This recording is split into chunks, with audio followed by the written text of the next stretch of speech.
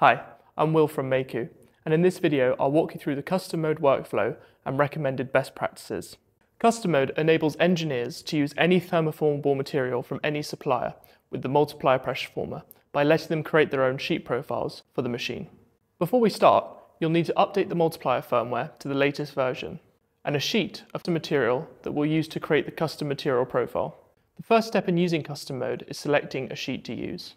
You can either use a full-size sheet cut to 428mm diameter circle, or a reduced sheet in either A4 or US letter size.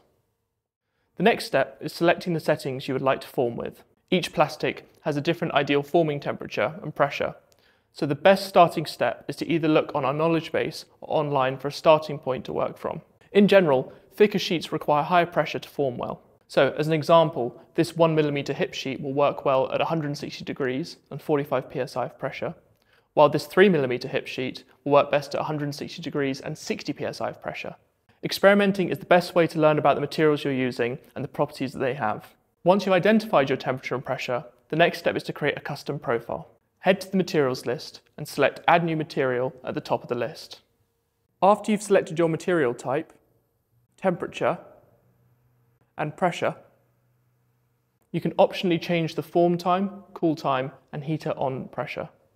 Form time is the time the sheet spends cooling under pressure, and cool time is the time the sheet spends cooling after the pressure's been let out.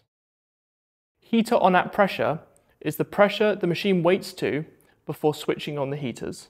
If you have a very fast heating sheet like EVA foam, for example, you don't want it sitting at temperature whilst waiting for the compressor to reach pressure.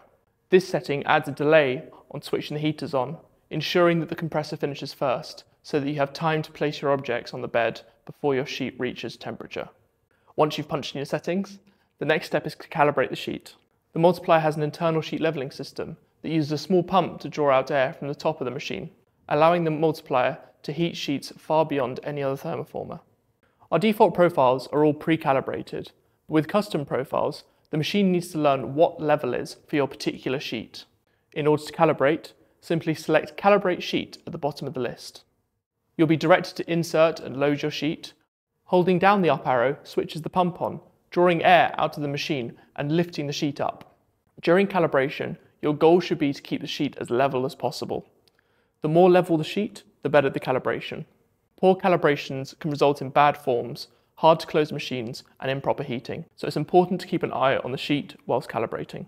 Once you've calibrated the profile, you can either save the sheet with the preset generated name, or you can name it yourself.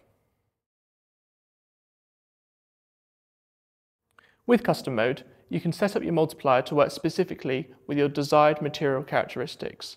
To learn more about our pressure forming products and accessories, check out the links in the descriptions and visit mayku.me for more information.